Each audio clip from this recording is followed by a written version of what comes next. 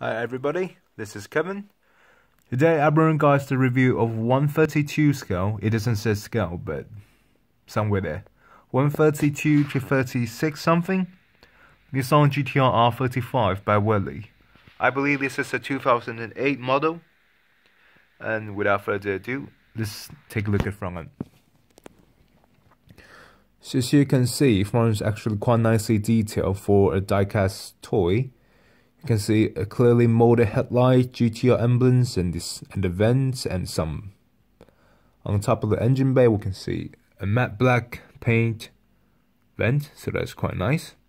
Although there's a pack on top of the headlight, so that's nah. Let's take a look at this side. So as you can see, the proportion actually is very nice. Actually, it's not much different in terms of the real car. In terms of the wheel, I painted the wheel glass black. So if you bought this car, there will be silver looking wheel. Personally, I prefer glass black. And yes, you also can see I painted the inside of the tire wall silver and red to mimic the brake caliper. I think it turns out to be rather okay actually. So on the vents we have extra silver bits. And the matte black for the vents, that's very good attention to detail. And another silver for the door handle, and yes, another glass black wheel. So overall, the side profile I think is very nice. It's very accurate. Let's take out the back end. So the back end will have GTR badge and Nissan badge, and we'll also have some good looking tail light. Actually there's an in-depth to it, but it's very hard to tell, but there is there, so that's nice to see. And of course quad exhaust and plastic spoiler. Nah.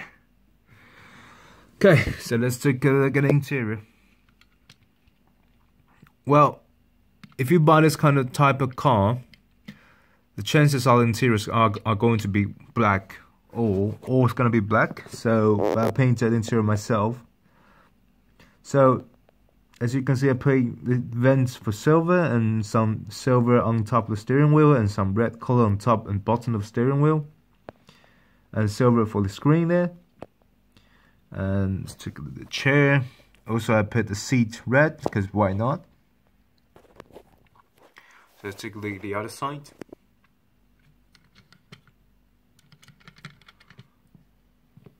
Again, red interior with silver vent there. Overall, I would say they really nicely molded everything in the interior. So all you have to do is just paint it yourself, so the interior doesn't look as dark as hell. Otherwise, normally it's gonna be dark. So yeah. So I paid this car around, I think I paid it for like £3 or something. But I think it provides a very good basis that you can customize your car. I think this car turns out to be very good looking, in fact. So yeah, if you can find this car is 132 done by Welly. If you can find it, I would say definitely grab it if you have GTR fans like me. But without further ado, I'll see you guys next time then. Bye.